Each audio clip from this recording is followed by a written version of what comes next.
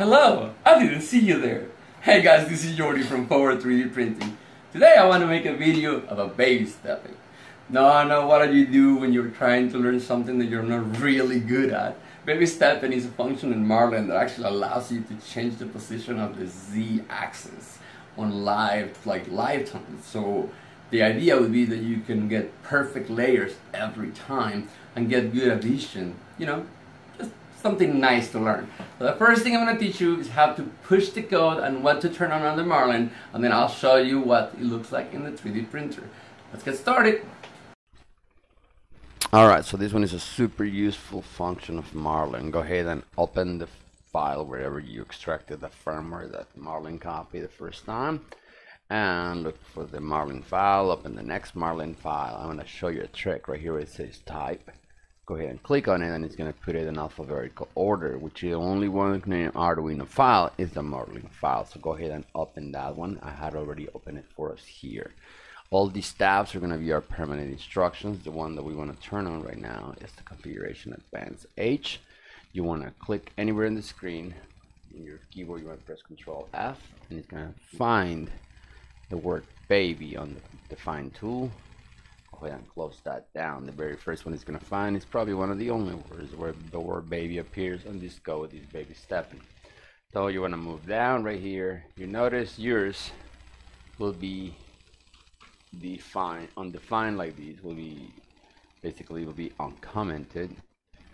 And the rest of them pretty much should be commented for you, other than the C Pro or some configuration along those lines. The first thing I want you to do, I want you to click right here. I want you to highlight those two, or I want you just to remove those two forward slashes that makes the code active, that defines baby stepping.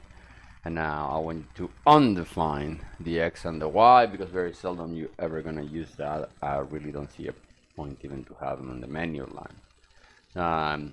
The invert C, I set it to false in my case. Basically what it says is that if I give it the positive position, it's going to move to the positive position. If I give it to the negative, it'll move towards the negative.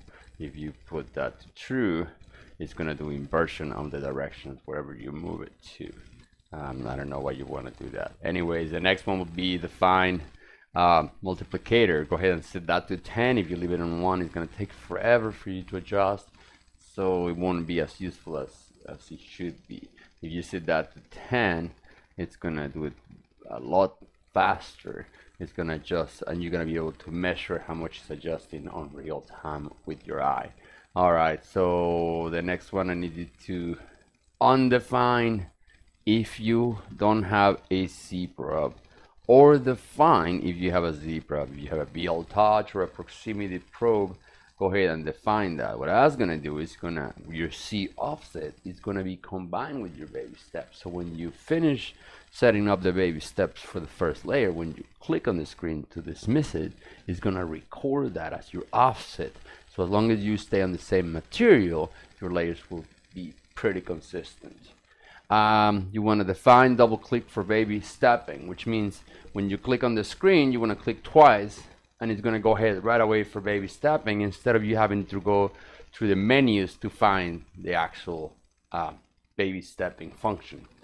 And double max interval, that doesn't really matter, just leave it like that. That means that if you push the button and you leave it pressed, like the potentiometer or the center button on your LCD, if you push it and leave it pressed, it's going to go to baby steps right away. Now with those all turned on, in any configuration that you want to have it, go ahead and verify the code and upload it to your board. And here in a second I'll show you guys on camera what it looks like when I am adjusting it and what it looks like on the LCD. See you in a bit.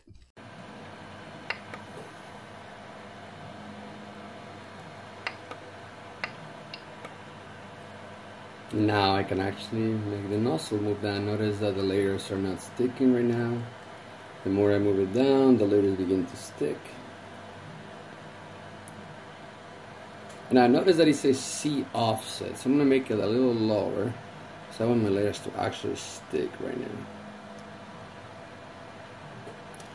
So the reason it says C offset, as I say, is because my baby steps are combined. And again, I can make it go up where it's not sticking at all, or I can make it go down where it begins to lay layers again.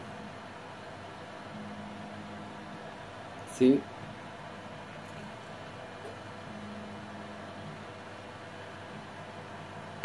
And the moment you click that screen, it permanently records that information until you either reset the machine or change filaments.